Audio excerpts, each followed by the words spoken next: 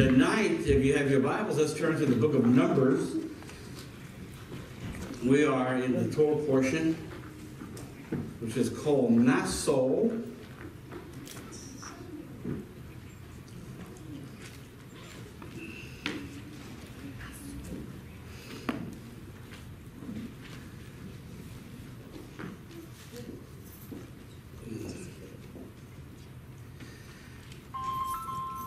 Naso,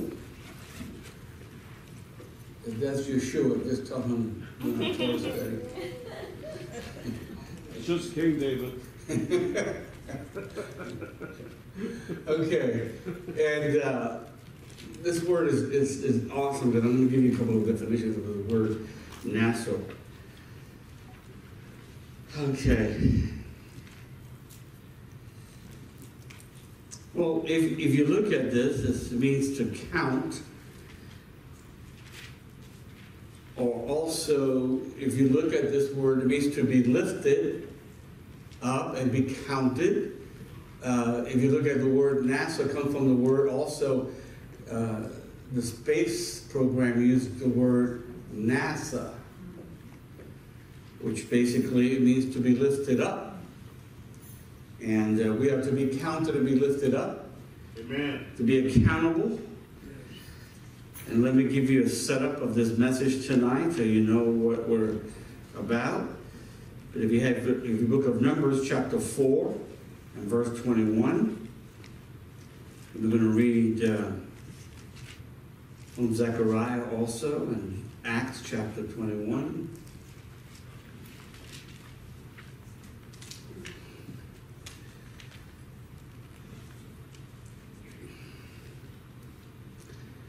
If you look at this word, let's go to Numbers first, and let's read the scripture in chapter 4. We welcome all of you here today. Amen. Amen. You are in the right place. All right. Numbers chapter 4, verse 21. And the Lord said to Moses, record the names of the members of the clans and families of the Gershonite division of the tribe of Levi. List all the men between the ages of 30 and 50 who are eligible to serve in the tabernacle. These Gershonite clans will be responsible for general service and carrying loads. They must carry the curtains of the tabernacle itself, with its coverings, the outer coverings, and the fine goatskin leather, and the curtain for the tabernacle entrance. They are also to carry the curtain for the courtyard walls that surrounds the tabernacle and the altar.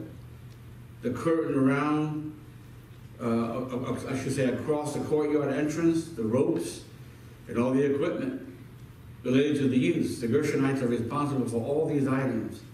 Aaron and his sons will direct the Gershonites regarding all their duties, whether it involves moving equipment or doing other work.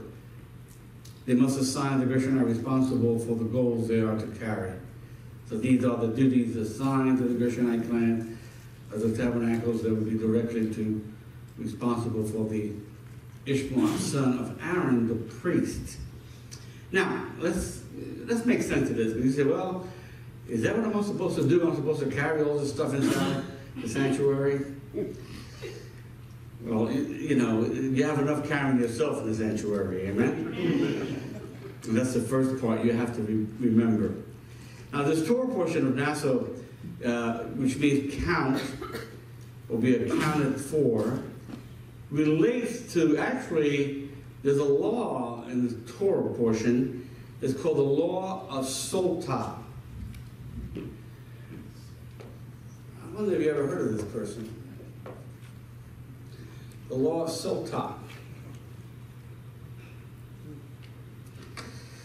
Now, who is this person? First of all, you might want to write this down. The woman, Sotah, was suspected of adultery. In other words, what God is warning us and calling us to do is that Israel And I believe we could all attest to this, even in today's world, that when I say Israel, I don't mean the land of Israel, I mean the people of Israel. Amen. And when I say the people of Israel, that means all of us. Amen. Everybody say amen. Amen. That means the church. Everybody say amen.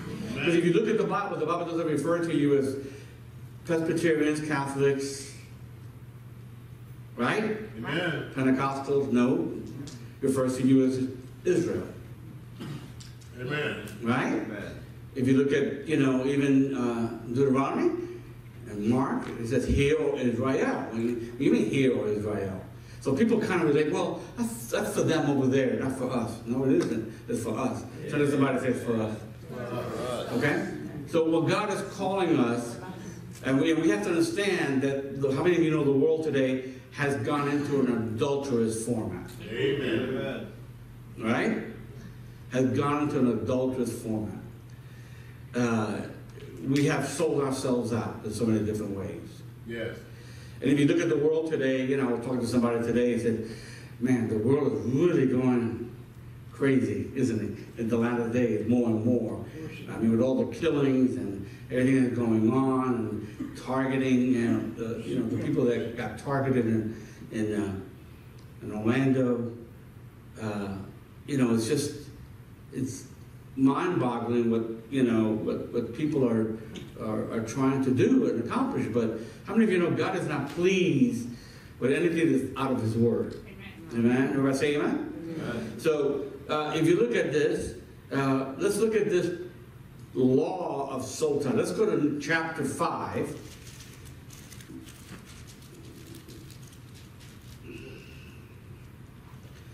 Okay.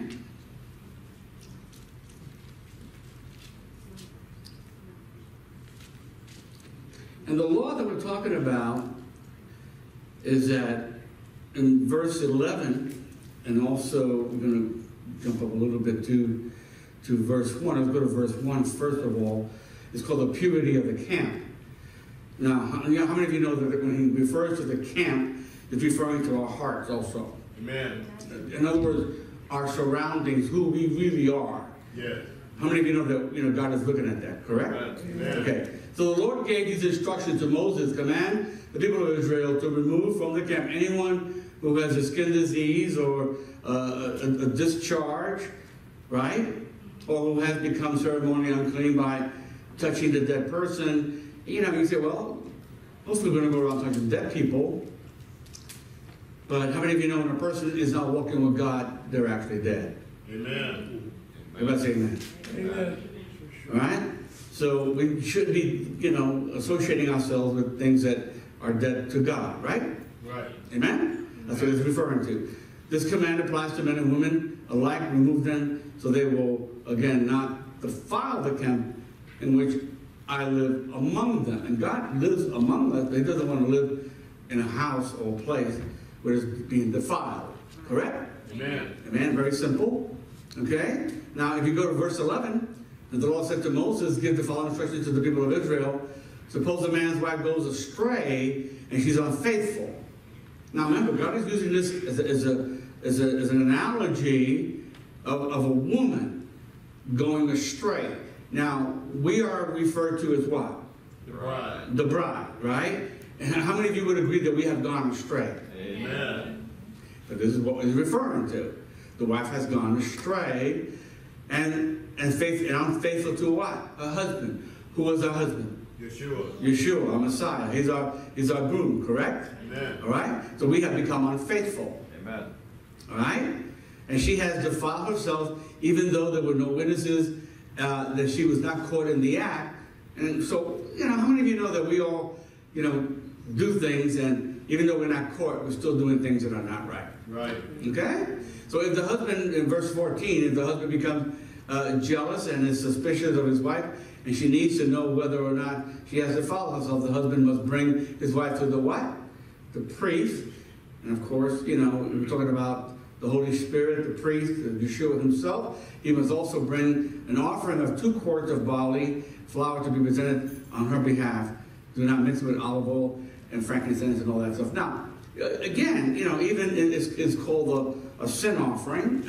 We sin, come to the Lord, and bring not only our repentance, but also a sin offering. Now, let's look at this again in a better picture. Now, again, here a woman is expected of adultery and is to be brought to a husband, to the priest, who then presents her before who? God, right? Amen. All right, so Israel, now if you look at Numbers chapter 5, Israel has made vows to, in other words, new husbands. What do you mean new husbands? In other words, we have been prostituting ourselves after the gods of other nations. Every time you go after things that is not of God, you're basically prostituting yourself. Everybody say amen. Everybody say amen. Amen. But Yahweh, again, come on, listen to me. But Yahweh, again, God has heard her vows and again heard them violate those vows. Now, if you go to the Haftorah of the Torah portion in Judges chapter 13, let's go to Judges chapter 13.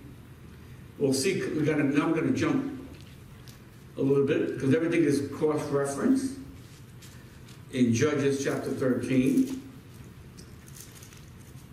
See, every time you read the Bible, and when I say Torah, I mean from Genesis to Revelation. Just don't mean the first 5 books. You never read the Torah by itself anyway, correct? Amen. When you read the word should be corresponding and cross-referenced to other verses. And everything correlates together. So in Judges chapter 13, and starting in the 2nd verse, and in those days a man married Manoah from the tribe of Dan, lived in the town of Zorah, and his wife was unable to become pregnant, and they had no children. And the angel of the Lord appeared to Manoah's wife and said, even though you have been unable to have children, you will soon become pregnant and give birth to a son. So be careful. You must not drink wine or any other alcoholic drink, nor eat any forbidden food. You will become pregnant and give birth to a son, and his hair must never be cut, for he will be dedicated to God as a Nazirite. Who's he talking about? Samson. From birth, he will begin to rescue Israel from the Philistines. Okay? And the Philistines are a reference also to the Palestinians in Israel. Okay? So now Samson grows to become what? A mighty judge. Yes. Okay? Who brings Israel a measure of wrath from who? The Philistines. Now the land of the Philistines in the area of where? Where's the Philistines? Where do you think is that land today? Gaza. Gaza. That's Gaza today in Israel. All right? Then you go to Judge. Then you go to the New Testament or the Brit Hadashah. Let's go to John. John chapter 12. All right, just to cross-reference this. I'm going to do a couple of more cross-referencing.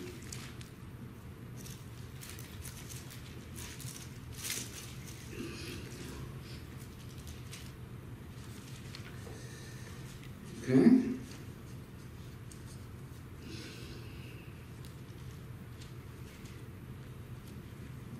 Go to John chapter 12.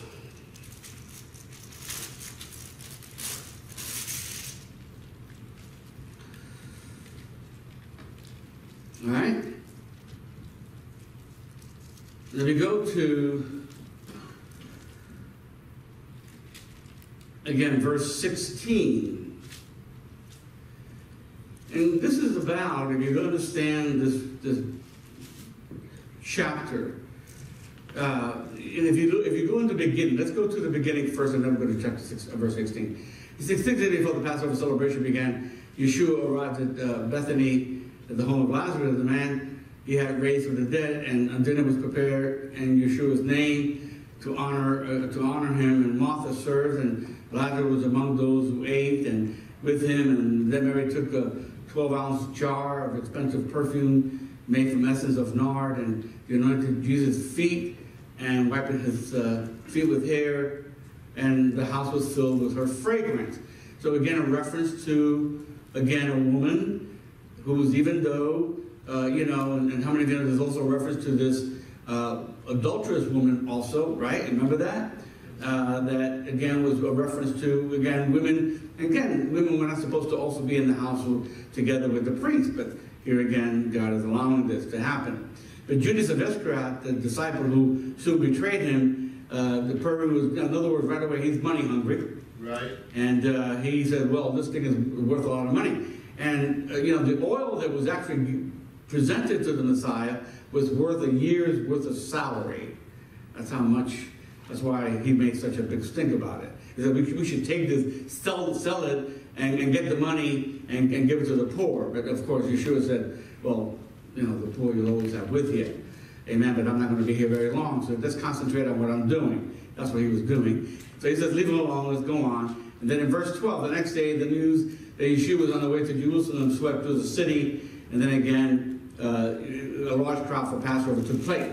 Now, in verse 16, let's go there real quickly. His disciples didn't understand at the time this was a fulfillment of prophecy, but Yeshua entered his glory and then remembered what had happened and realized that these things had been written about him. Now, the reason I want to stop there real quickly is because, again, you understand the story here in John chapter 12. But let me make real quick note of this. Say, Yeshua died. Yeshua died. For us, right? For us. Okay, so what is it God is asking us to do? Okay, in John chapter 12, and I want to write this down. Believers have to die to self. God always uses us, he uses himself as an example of his death and resurrection, but we have to die to self. Right? Amen. And when you die to self, we are spiritually elevated to the heavenly throne, and we are assigned to Yeshua as his high priest, or, again, in the order of Melchizedek. Correct? Amen. Okay. Now, so let's look at this. Let's look at this again. I'm going to give you some Hebrew words, and I'm going to go back to this a little bit. I want you to write down, first of all, with me, the word belly. Belly. Like your belly. B-E-L-L-Y. Give you some Hebrew words. Why is this so important? Because this Torah portion is about standing up to be gathered, to give life, to be transformed, to get up and become a life, a giving force of who? Yeshua, oh God. Amen. Correct? Okay? That's what this whole Torah portion is about. Now, read the word belly, and the word here in Hebrew is actually the word betten.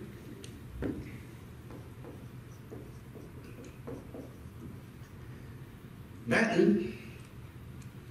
Now, why would I give you these words? Because all these words are basically found in the readings of the message that we're going to give tonight. All right, now, betten basically means a belly, a womb. In other words, a body. And it means to become or completely empty. How many of you know we have to die? In other words, when you die to self, we should empty ourselves of all the junk that we have accumulated in life. Everybody say amen. Amen. Okay? All right? So in Scripture, the belly is used for also the heart. The heart. Everybody say amen. Amen. All right? Let's go to Proverbs 18. And watch this. Proverbs gives us a little insight. There's so much to the Word of God. I mean, you could, especially when you study this, it gets more and more profound. Proverbs 18 and verse 8. Let's look at this. Proverbs 18 verse 8.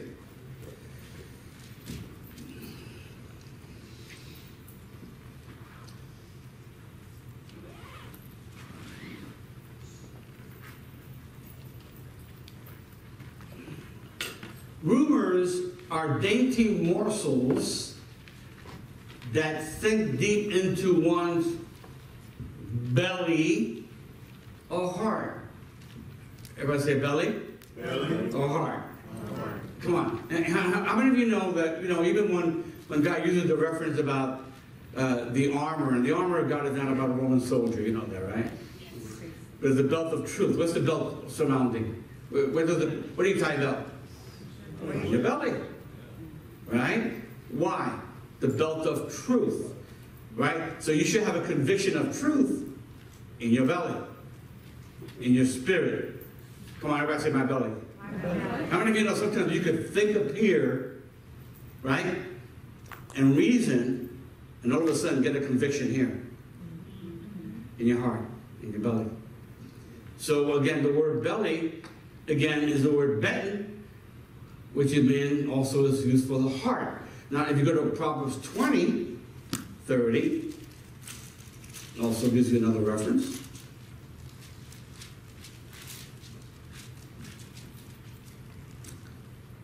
Physical punishment cleanses away evil. Such discipline purifies what? The heart, the belly. Okay? All right? Let's go to John chapter 7. Watch this. John chapter 7.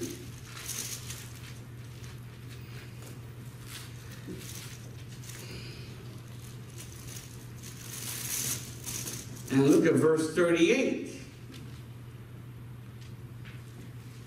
Anyone who believes in me, come and drink. For the scripture declares rivers of living water will come from where? His heart. Or belly. Right? Okay, from his heart. Right?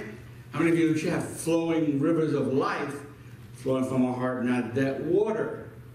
Have you ever been around that water? Have you ever seen still that water? Stinks. It stinks, doesn't it? God doesn't want us to stink. Everybody say amen. All right? In other words, carnal lust, sensual pleasures, all these things will create us to stink. Let's go to Romans 16. Romans 16.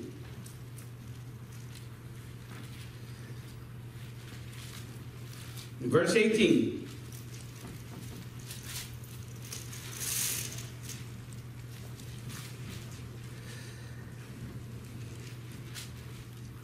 Okay?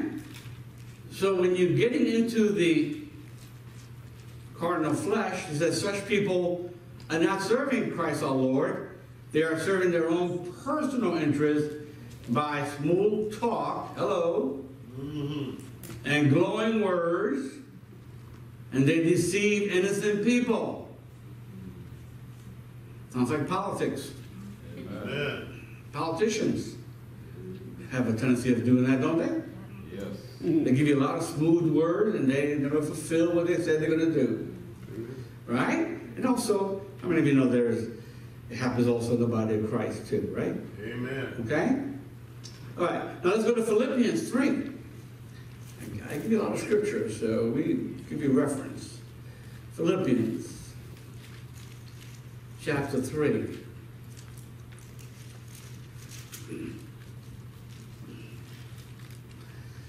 Philippians chapter 3 and verse 19.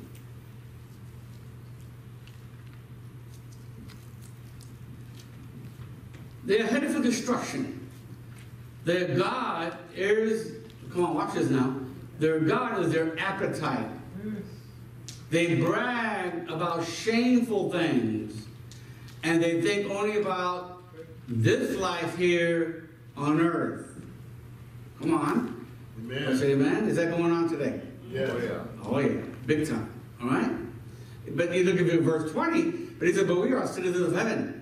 When the Lord Jesus Christ lives, and we are eagerly waiting for him to return as our Savior. How many of you are eagerly waiting for his return. Amen. Amen. I can't wait. Amen. Now, if you go to Titus chapter 1, all right? Try to shut off your cell phone when you're in the church, please. Amen.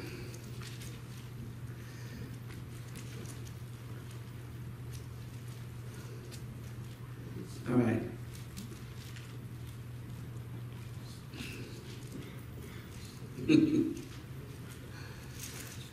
Let's look at this tonight. How many of you have Titus? Amen. Somebody read that for me, because I'm always reading. Sometimes to read. How about Titus chapter 1, verse 12? Somebody read that. One of them, a prophet of their own, said, Cretans are always liars, evil beasts, lazy gluttons. All right. Let's read that one more time. I love that. We could read it one more time. One of them, a prophet of their own, said, Cretans are always liars, evil beasts, lazy gluttons. Yeah, give her the mic so we should always have a mic there. Okay. Check. All right. Read that one more time so everybody can hear it now.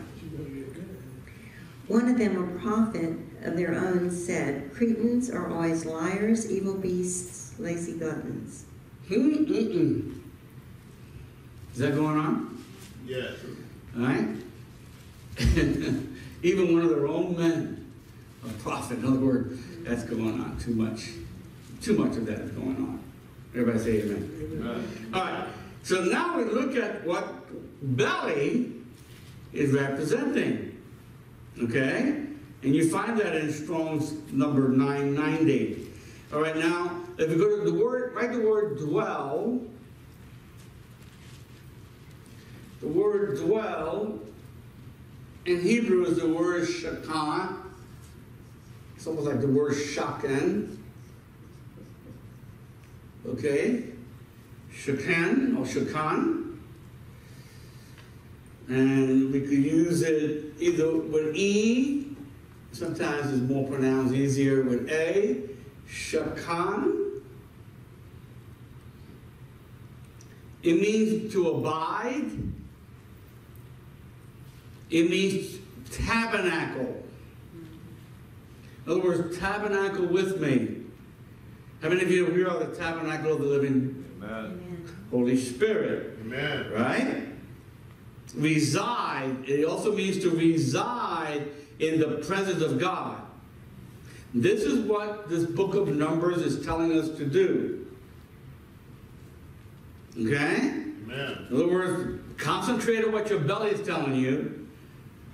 Not hunger pains, but I mean the Spirit. Right? Dwell as a tabernacle. Reside in the presence of God. Or to be indwelt by God. To be indwelt. God is looking for we're a house, we're a bait, right? Yes. The word bait means house in Hebrew. So God is looking for a house to dwell in. Right? Everybody say amen? Amen. Okay. In other words, to cause to dwell. This is the word shakan. Now write the word blessings.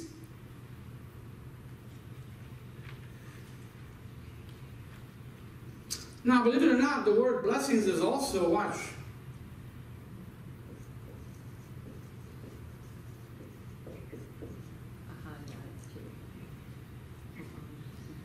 Barak. Really? It's a Hebrew word.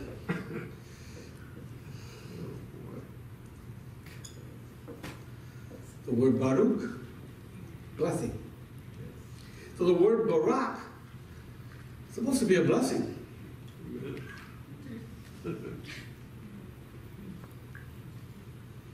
Amen? In other words, it means to kneel, to bless oneself. Baruch. The word also is Barak. No comment on Barack yet. We're taping. All right, keep. Right, the word keep. To keep. The word keep in Hebrew is the word shama. S-H-A-M-A-R.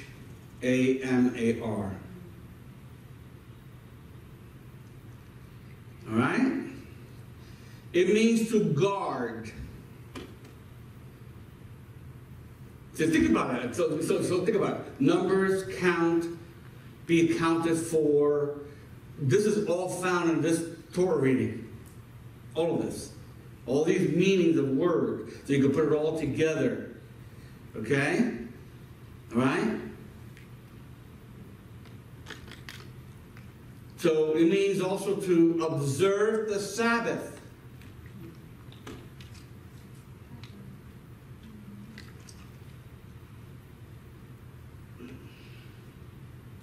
To give heed, to watch. It also means watchman. Watchman on a wall. To watch. To observe. In other words, the word keep. Now write the word jealousy.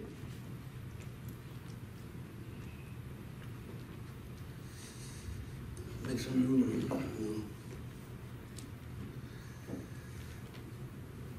And the word jealousy is the word quinan. Q-U-I-N-A-H. Quinan. Which means zeal. It means also the disposition of husband.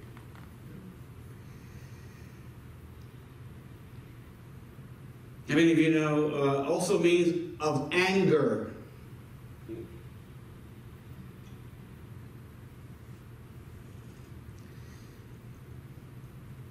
Anger also to God. It means also adultery or idolatry. In other words, jealousy is a separation of one's life.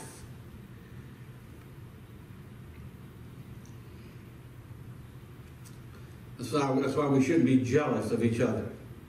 Amen. Amen? Because you're actually separating yourself.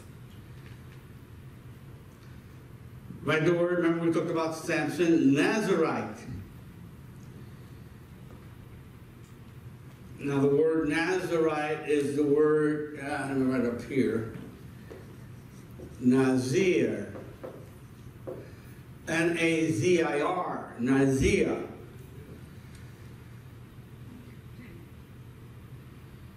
Okay? And now this word is also means to be consecrated, to be separate, a devoted one. When you say I'm a Nazarite, I'm devoted. A devoter. It also means untrimmed. That's why he didn't cut his hair. Untrimmed. An untrimmed vine is a Nazir or a Nazarite.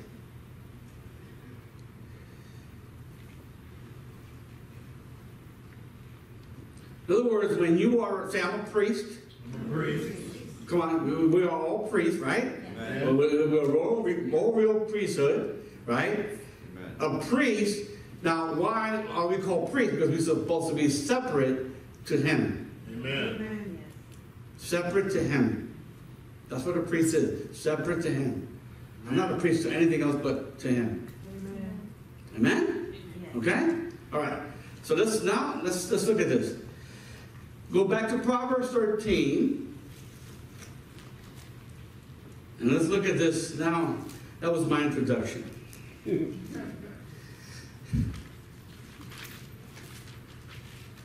The title of my message tonight is The Adulterous Bride. or actually testing the adulterous bride. Okay, Proverbs. Let's go back to Proverbs again. In chapter 13.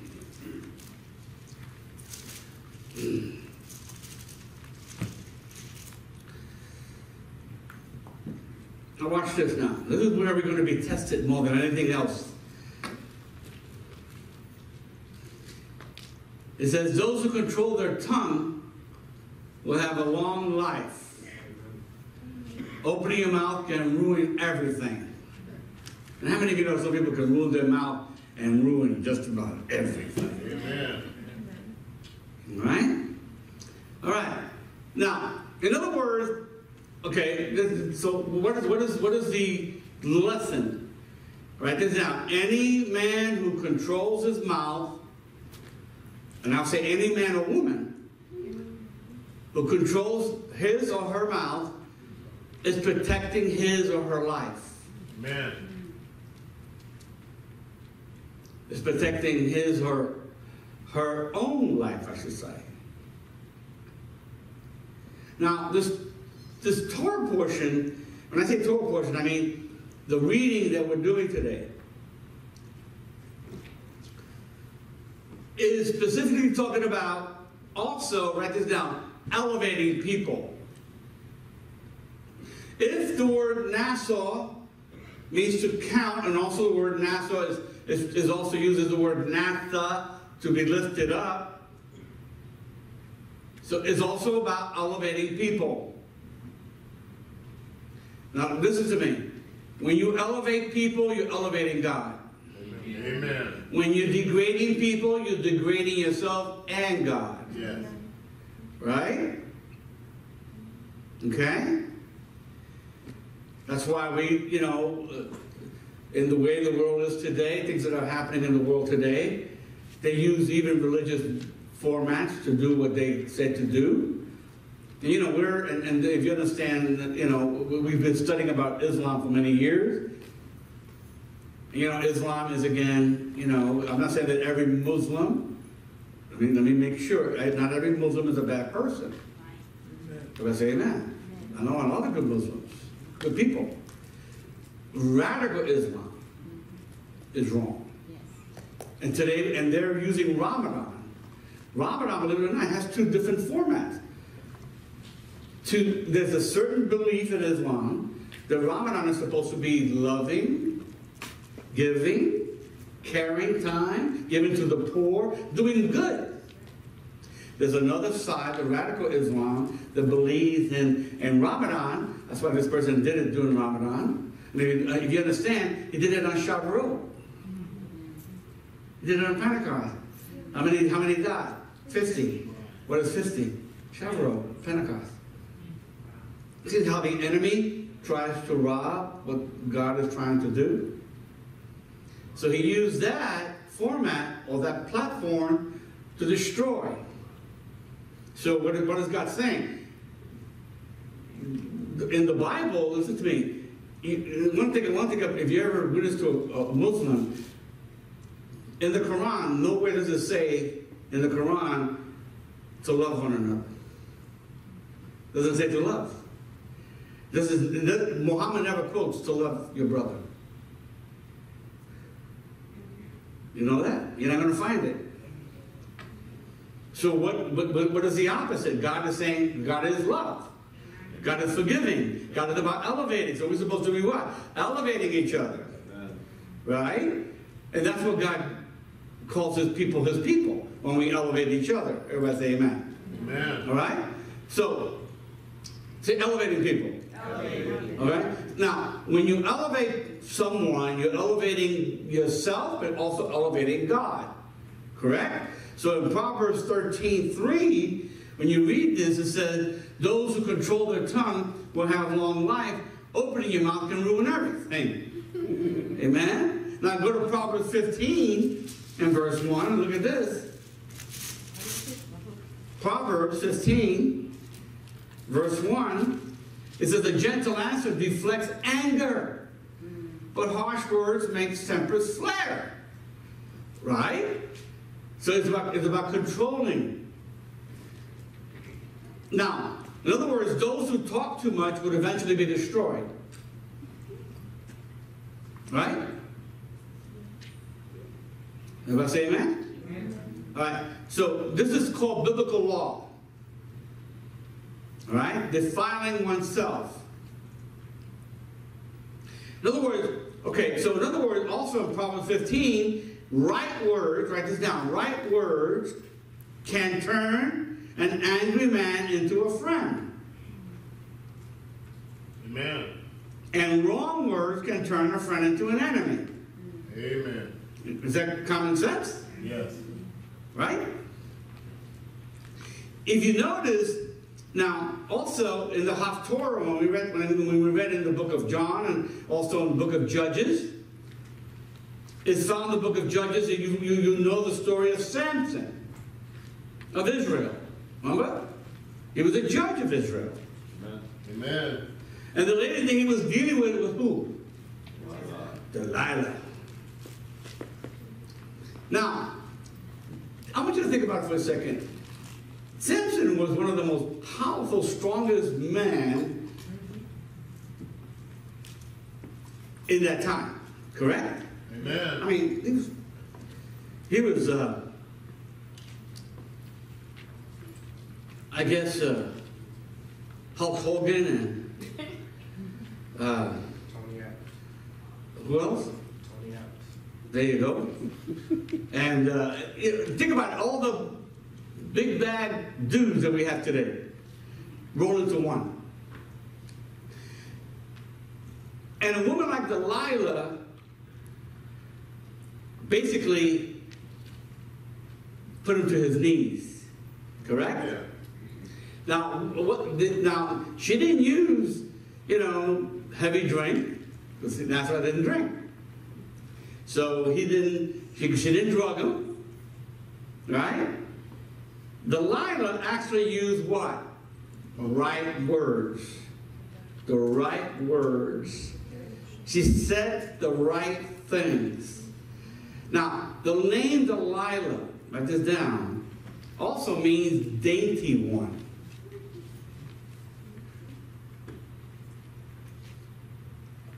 So, right words, in other words, the point is, right words in this case can turn an enemy to a friend. Right? Amen. Okay? All right, let's go to Proverbs 16. I'll give you another point, my next point that I want to share. In Proverbs 16, verse 23,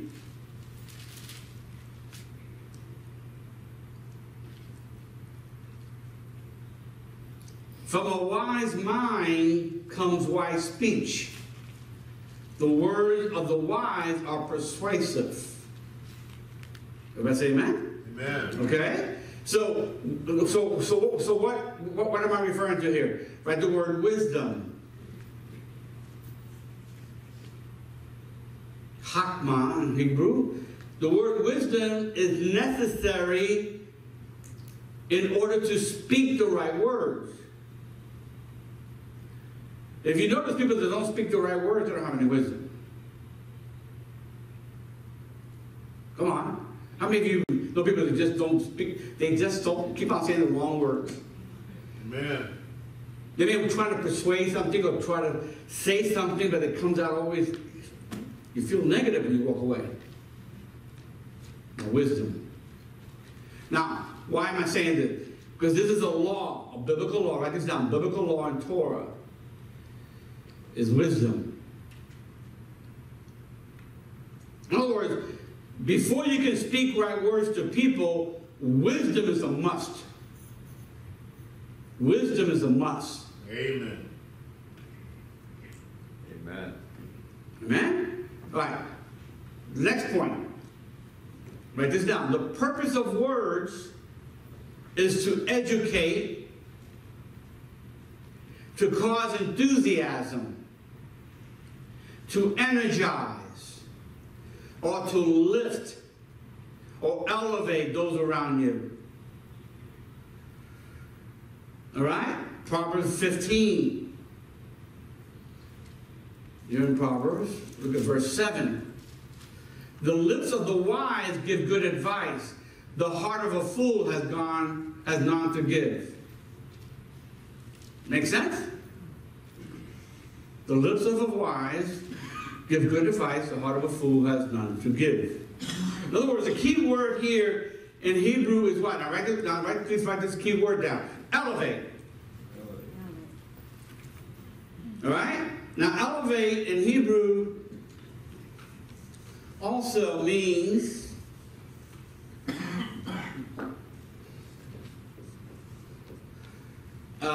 make sure I write it correctly.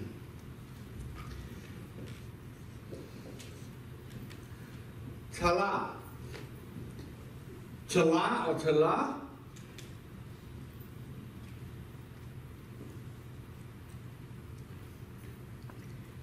Strong's 8524 means to elevate. Tala or tala. Right? Final point, Proverbs 18. Well, not final point, but one of my final points. Proverbs 18, verse 8.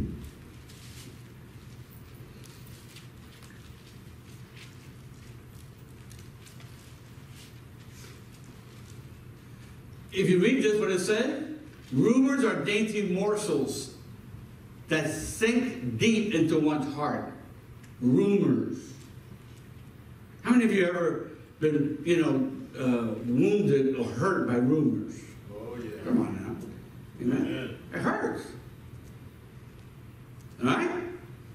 That's not what God is about. In other words, words, okay, write this down. Words, or wrong words, I should say, wrong words create heart wounds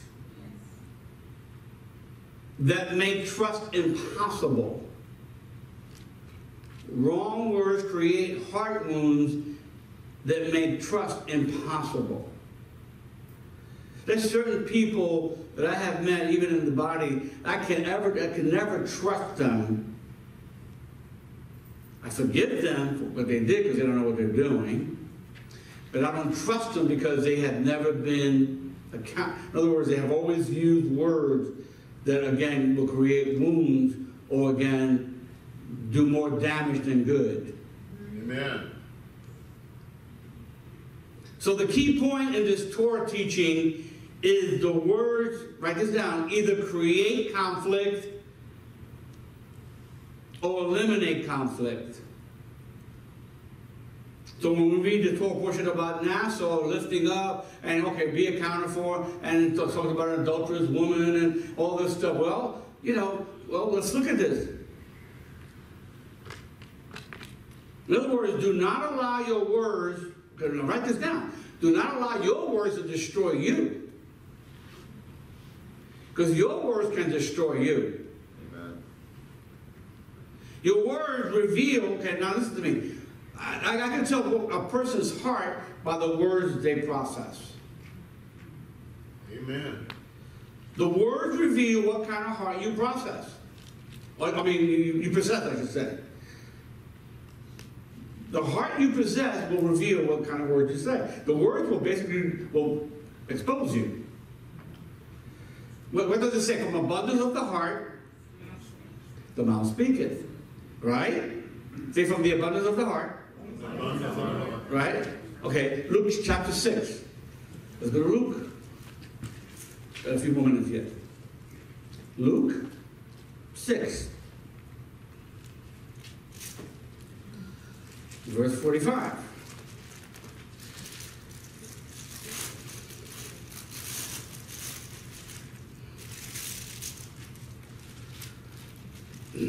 What? 6:45.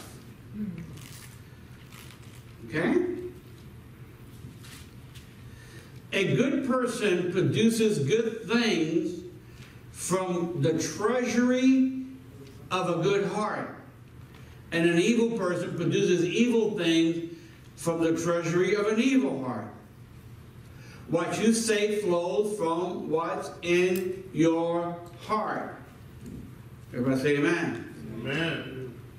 Okay? Yeshua is speaking, right? The Messiah himself. Think about it.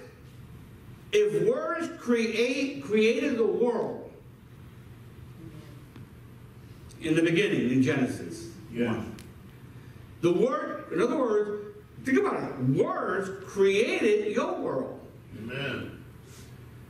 Right? If God created the world with the word, well then your words create your world. Amen. Amen? Now, can I ask you something? I always ask the question, what was the purpose of words? How come God didn't use sign languages? Think about it. What was the purpose of words? But why did God use that format of words? Okay, write this down. Let me give you some Hebrew wisdom. Words link people. And God is about elevating and connecting to one another, so words can link to people. In other words, words are a bridge to people, but words are also a bridge to your future. But when your words are wrong, watch this now, you are also linked to wrong people. And wrong people, watch this now, will link you to a wrong future. Does that make sense? Amen. All right? Proverbs 18, let's go back to Proverbs. There's so much wisdom in Proverbs. I love Proverbs. Amen. You should read it every day. There's 31 Proverbs in the Bible. There's 31, normally 31 days in the month. I guarantee if you read a proverb every day, you get a lot of wisdom. Amen. All right? Proverbs 18, verse 21. It says, the tongue can bring death or life. Those who love to talk will reap the consequence. Hello? Amen. All right? In other words, there is a time to talk and a time to listen. Everybody say a time to talk Time to talk. and a time to listen. Time to listen. Say a time for movement Time for movement. and a time for staying still. Time to stand still. All right? And Evelyn got up at the wrong time.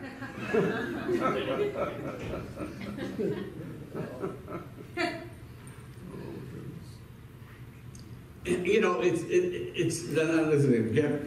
I mean, sometimes you gotta go, your body has to do what it has to do, but yeah, sometimes you just gotta wait till that right moment.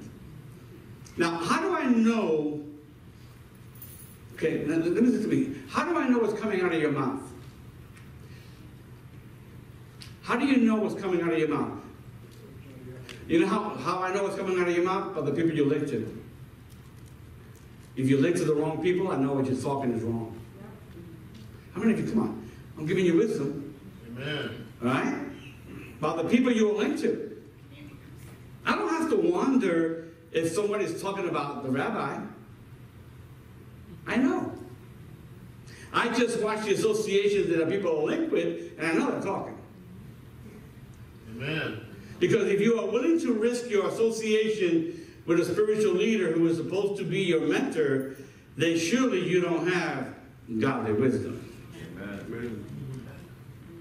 Because if wisdom precedes wise counsel, and if you don't have no wisdom, then you are hanging around what? Unwise associations. Amen. Right? Amen. When someone approaches you about those unwise associations, you either, now think about it. I've tried to help people. You know what? Why are you hanging around with those people? They get offended. They actually get offended and get bitter because you're trying to speak into their life. It's not that I'm trying to be nosy. I'm trying to speak into your life. I'm not trying to, be nosy. Again, your words link yourself to people. Now, you may want to write this down. This is very good wisdom, and I'm going to be closing with this. You will never go above in your life, you will never go above in your life with unwise associations. You will always stay at a platform where you will never be successful. Just hanging around the wrong people. Amen. Come on. Do you think someone, okay, let me just use, you think wealthy people, someone, let's say like somebody like Trump, you think Trump hangs around unwise associations? I don't think so. In other words, if you are around losers, now watch this now. Let's just say it like it is. If you are around a loser, if you are around rebellious people, if you are around gossipers, what happens? You become just like them. Right? And that's why we have sometimes these little parties that end up, you know, it happens in your job. How many of you in your job is a little clique? Oh, yeah. Right? There's a little clique. And you can't penetrate that clique. They're tight. Right? And they gossip and they manipulate. And the reason you're not in there because good, you're a wise person. You don't want to be around that. Amen. You just recognize it and pray for them. Right. Pray for them. That's all you can do. Right?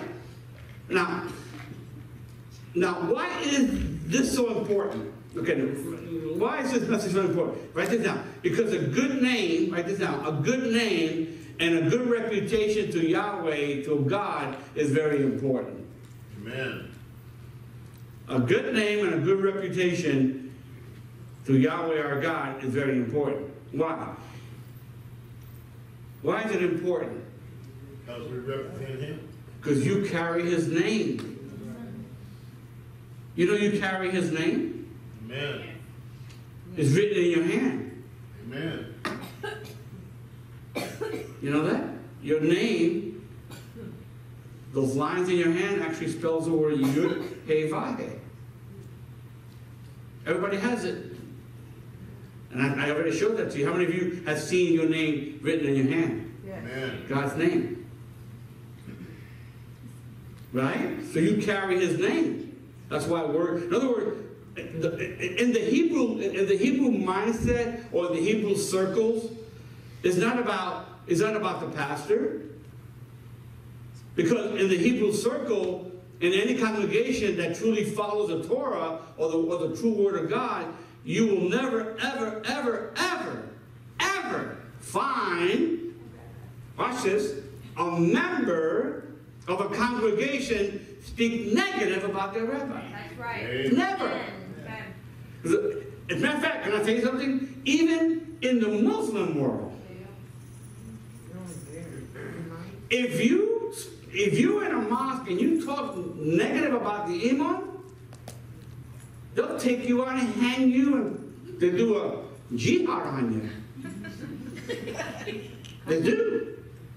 And that's how it should be. You never entertain anything negative. Amen. That would never happen in a synagogue. It never happened. Because every true Hebrew knows that their rabbi is longing onto a Messiah. That's the message that God has sent them. Amen. Amen? Because talking or criticizing your pastor or your rabbi is actually talking about him, Yeshua himself. That's right. Think about it. Now, and I understand in today's world that we may have some spiritual leaders that are not trustworthy. But you know what? If you know that they're not trustworthy, well, don't go there. Amen. Move on. Move on. But don't talk about it. Don't go there and say, you know what? Pray for them. Because they don't know what they're doing. Amen. Yeshua said it himself. Father, forgive them, but they don't know what they're doing. Amen. Right? Because your future, listen to me, write this down. Your future, and I think some of you will testify to this, your future is linked to what I'm teaching you. Yes. So why in the world, in your right mind when you talk about someone who's trying to speak into your life and try to guide you in the right direction. Amen. All right? And listen to me, this is not my rule. I didn't make up this rule. Well, all of a sudden I'm airing out my frustration. No, this is God's rule. Amen. I know people do this, and I see the ignorance of people doing this. This is called, write this down, biblical law. Yes. Biblical law.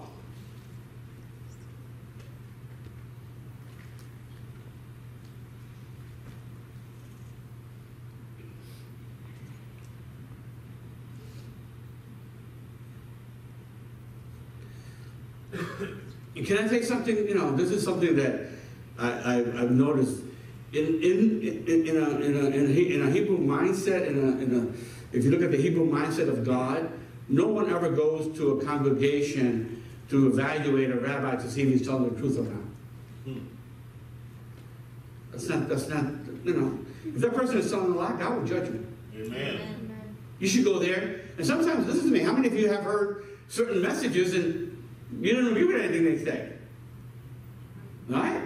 Just pray for them. Or I do this. Eat the meat, throw away the bones.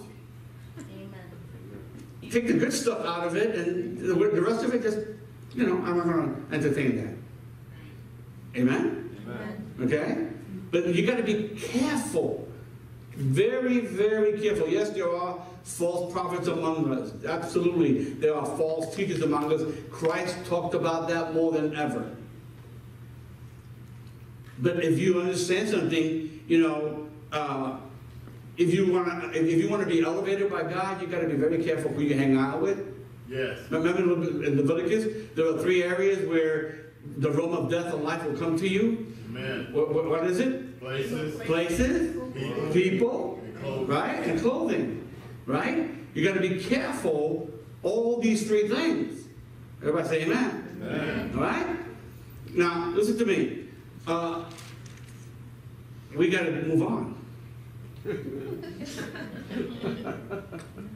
All right. Last but not least, as I close, Nassau. Write the word Nassau again. It also means to elevate, right? Yeah. So, when we get the word Nasa, Nasa means to lift up, right? All right. Last but not least, write this down. My words are seeds for my feelings. My words are seeds for my feelings. Now, what do I mean? The only way you feel depressed, watch this now, if you have allowed words that come out of your mouth that are linked to depression.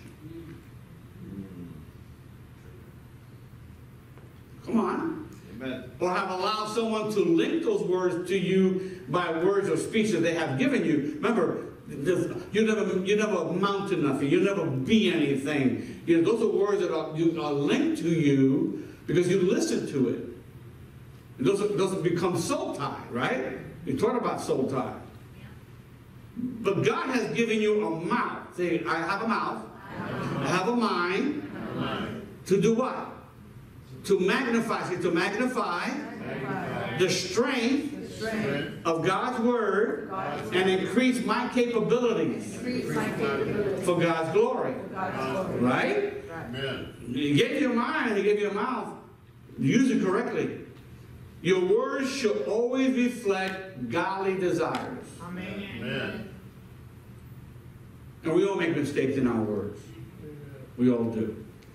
In other words, you can actually, watch this now, you can actually schedule failure. You know that you could actually schedule a failure by negative thoughts and words?